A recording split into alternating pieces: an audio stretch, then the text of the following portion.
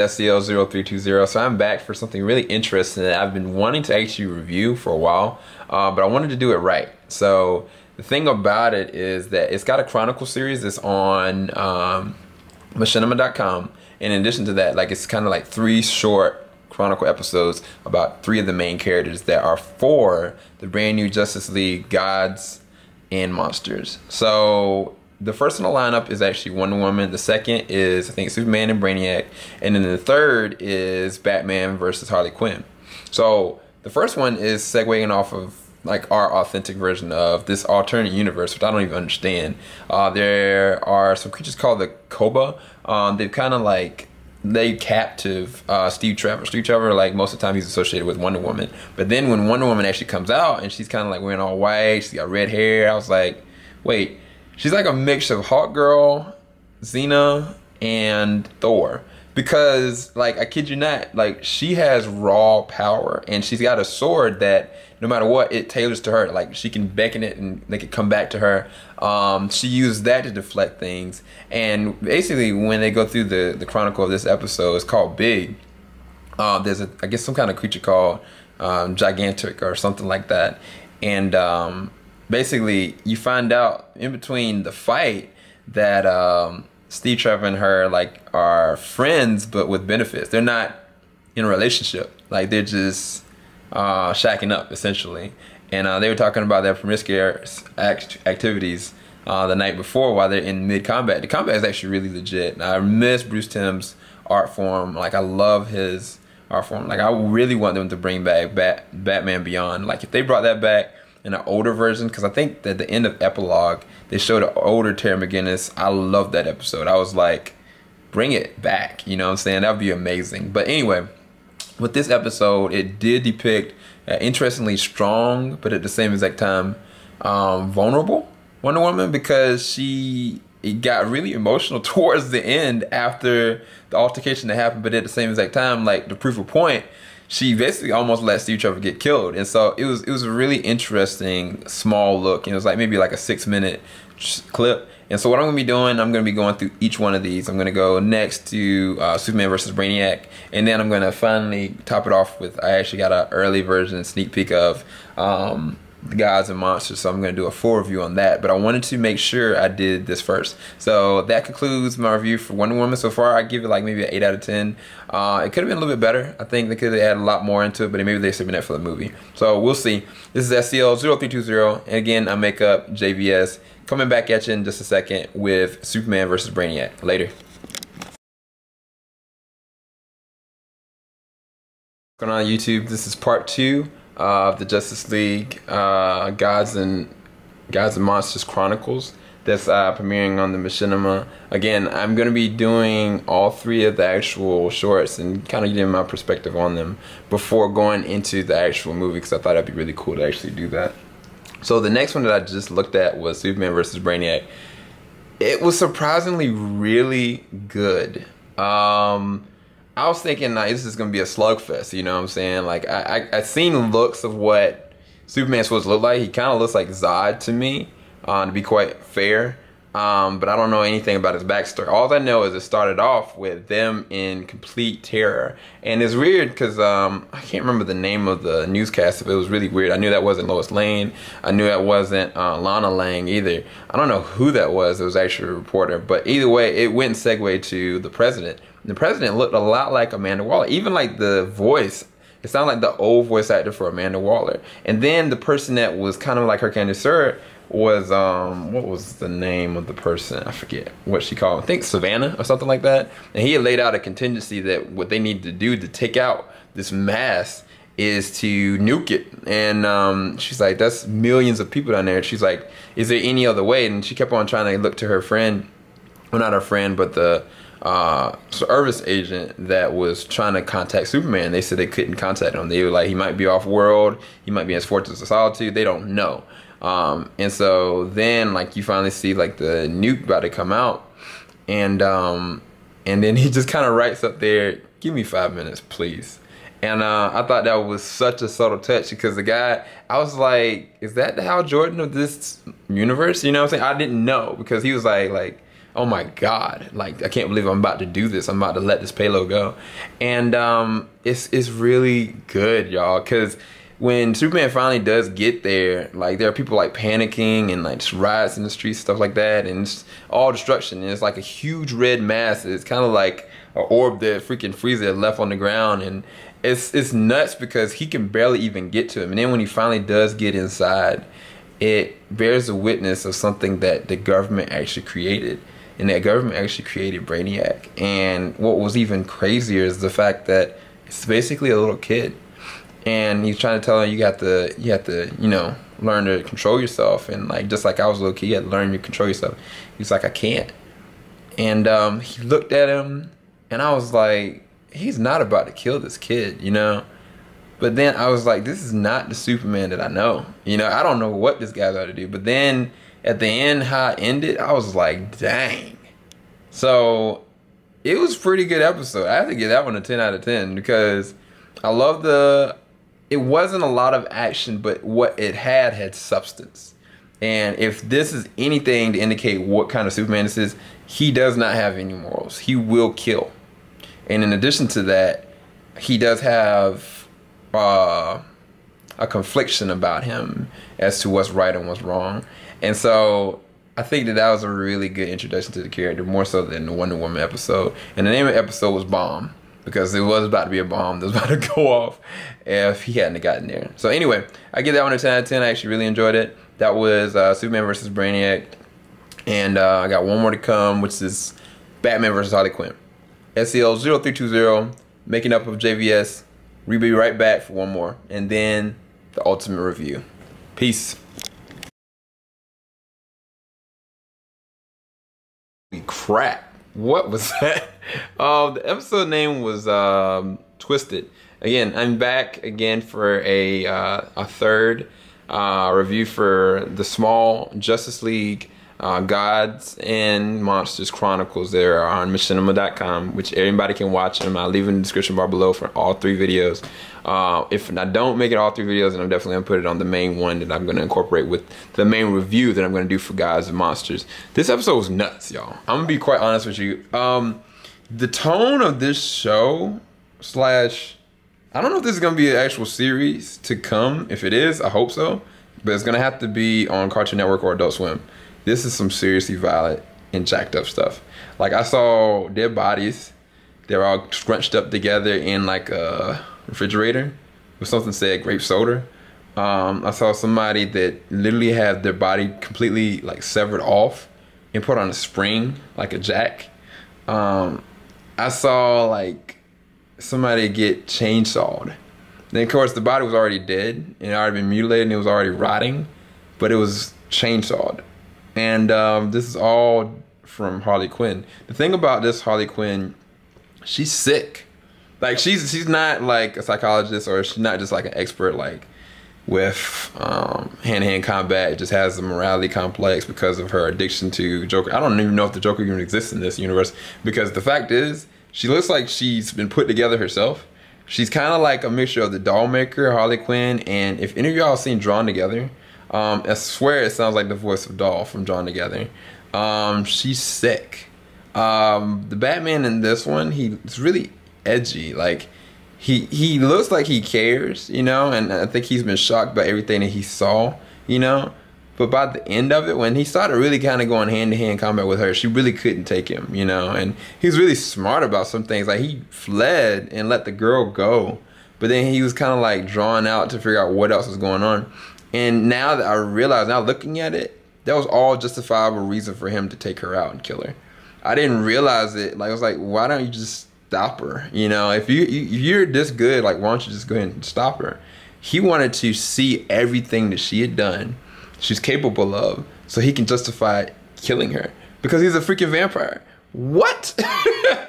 I didn't see that coming. I didn't see that coming at all. Well, I tell you that, I did kind of see it coming because I did hear notions that some of them were monsters, and I think that Batman was something otherworldly. And I was like, okay, if he looks like a bat, he's probably basically kind of like a vampire or a bat or something like that. So I thought this one was actually really good as well. I give it a 9 out of 10, only because I wanted to see more. I wanted to see like where he kind of started from, and was there a connection to the Joker? All I know is she got taken out. Like, it was a bloody mess. Like, blood was dripping everywhere. It's squirting out and joint. I was like, dang, this joint's violent. Cursing going on. So we'll see. I'm more interested to look at the brand new movie now than I was before, for sure. So this is SCL-0320 for your third review for the Chronicle series for Justice League Gods and Monsters. Now I'm going to go ahead and watch this movie and give y'all a full in-depth review of it. Take care. Thanks everybody for watching. Later.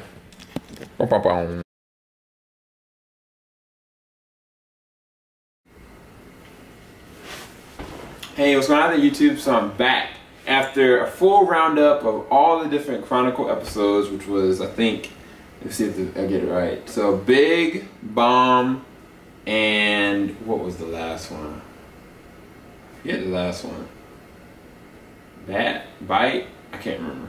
But either way, all three of those were actually pretty decent. I think I gave them from ratings of 7 to 10 to 9. The last one, which was the Batman with Harley Quinn. Either way, this is something that I hadn't estimated. Because going into this, I knew that Bruce Timm's association with it. I knew the stylization of it. It was reminiscent of the old Superman, Batman Beyond type for like how they're actually drawn and designed as far as the animation is concerned. But that was all I really knew. I knew that they were villains, essentially. I was like, these are people that are not afraid to kill based on when I looked at the first look. And I was like, this is just so off. Like, why would they not continue on the 52 comics, you know? I was like, why don't you just go back to what you know? So looking at those small little clippets, I was like, wow, this is an interesting story. But then when they finally actually did get to the first opening stage of them, they've got the same person, Steve Trevor, and he's kind of working with this group and stuff like that. And they were like talking to the Justice League, which makes up of Batman, Wonder Woman, and Superman. But their backstories are so crazy, y'all. Because basically when it first comes up there, they're trying to infiltrate this group of terrorists essentially, but they murder them. You know what I mean? Not just like murder. I think like Lois Lane on the news, and this is a whole different look for Lois, by the way. When they finally get out there, like they start attacking them, like they brutally murder them. Like they dismember them, like body parts all over the place. It was a bloodbath. It was nuts. And when they finally got to the news report, like Lois was like, yeah, they didn't just murder 50 people, like they massacred them. And it's true. Like, and they didn't think two licks about it. But it's funny because with this review, I'm gonna have to kind of not do what I normally would do. I would go and talk about the animation, I would go and talk about the voice actors, I would go and talk about the story. I can't do that with this one because the story, to me, it really did surprise me. I actually really did like it. From everything with how they started off to how they finished and the necessity behind them. Like, I was thinking like either one or two things are gonna happen in the beginning of this episode, because looking at them slaughter all those people was one thing, but then when I actually started seeing like their backstories, like when they're talking about Kurt Landon, who's actually the Batman of this universe. I think he was voice acted by, was it Michael B. Hall? I think Michael B. Hall was, let me see, I'm sorry, Michael C. Hall. Yeah, he does play Kurt Langstrom and Batman. You got Jason Isaacs, he's playing Lex Luthor.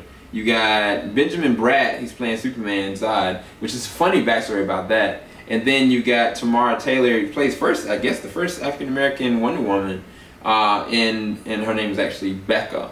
But each one of their story arcs are so dark, especially Superman's. Like, when I was looking at them, I was like, okay, little Kal-El's about to get sent off, you know. No, this is not the conventional way he's sent off. Like, if you look at him, and I said before, I was like, he looks like General Zod. There's a reason for that. And it's not necessarily, how do I say, consensual, I guess is the best way of saying it without saying it too bad. Because Laura L is definitely still this man's father. I mean, this man's dang, mother, but Zod is the father. And with the Batman of this, I don't know what happened to Bruce Wayne or his backstory in this universe, but all I know is Kurt Langstrom basically was very sick, and with how he was sick, like he was required to need some kind of injection to be able to do this. But the funny thing is, there are so many Easter eggs, y'all. If you pay attention, I'll try to name off some names with this. Like I said, this is totally different. I saw, Hamilton. I saw Victor Stone's dad. I saw Ray Palmer. I saw, how many others? It was so many others. Victor Freeze. There was a lot of them. There was even mentions of Poison Ivy. There's so much that they merged into this universe, and they did it in such a unique way. But I think that the tone of this was the darkest of any of the animated features I've ever seen, because basically they are no holds barred. They're baiting like whether or not to overthrow the United States, essentially. And I was right about when I was talking about Amanda Waller's voice, like Waller is the president. And Lex, he's a lot different. He's not necessarily a pacifist. He's just more mature. Like when Superman came down, he was already a adult, you know, and like Superman was a baby. And so it's different because he watches how Superman came to be. And at the same exact time, he's got a lot of knowledge about Superman before Superman even had it. And like this Superman, he was raised by a Latino family. He was brought up from harsh beginnings. I was interested to see kind of how he reestablished himself with his powers and stuff like that. That was one thing I was like missing from this. But like the way that he is, especially when he got this conversation with Lois, I was like, yeah, this dude will kill you. And at the same exact time, there's a part of him that he sees terrible things happen and he emotes to it, you know. It's like no matter how rough he looks and feels, like he will centralize himself, but at the same time he will not shake when it comes to getting what he wants or what he feels is the right thing to do. And like when they get to the final act and the fighting, y'all, the fighting is legit. Like I kid you not, the fight between Superman and this one thing, like it's comparable to Superman versus Doomsday. It's that epic and it's that harsh. Even like Kurt Langstrom's backstory with Magnus and what was her name, Tina, I'm sorry. I thought that was an interesting dynamic because like Kurt is totally different. Like he's not necessarily just a normal person. Like he's gifted mentally and gifted physically, but it's a curse because he has to sustain himself through this disease that he has. And like he's basically slowly losing his humanity through it. And throughout most of the movie, like you're just kind of watching it. It's like, man, these things, all these guys are disintegrating. And then the one thing that surprised me is that, because when I looked at the smaller clip with Wonder Woman, I was like, man, what is this, you know? But looking at her backstory and how it revolves around Apocalypse and Darkseid and Old Father, oh my gosh, it is nuts. Like it is so far out there that I know that the creative design had to have been like Sam Slewey and Bruce Timm and some of the other great ones that made up some of the great story arcs from before. This was really well done, y'all. The voice acting was actually on point as well. I mean, I think that Michael C. Hall's presence there is definitely, you could hear it, you know. Even with Batman, like how his character was really strong, but it didn't mean a hill of beans with what the government had at their disposal, what the enemy was, and at the same exact time, like compared to the other two, like even though he was a vampire, he has limitations in comparison to them. And yet he still shined like how Batman shines. Like no matter what's going down, no matter how strong the other enemy is, he will not stop. And that's kind of how he is, and I love that. And even like the relationship between him and Superman, it's an unspoken kind of relationship. And these are bad guys, you know, like I mean, they're not good people necessarily. Like, they will kill. And it's just funny how their characters kind of going back and forth. Another thing was funny was like Steve Trevor kept on telling Wonder Woman, like, your boyfriend Superman. She's like, he's not my boyfriend. But yet, to me, I felt like there was this awkward kind of tension between them. And I don't know. One of the things I think that I don't like about this is I want to see more. I want them to develop this into an actual series. I want them to... Well, I don't think they can, though. I really don't think they can. It's too adult. It's too mature themed. I don't think they really can. But I want to see more.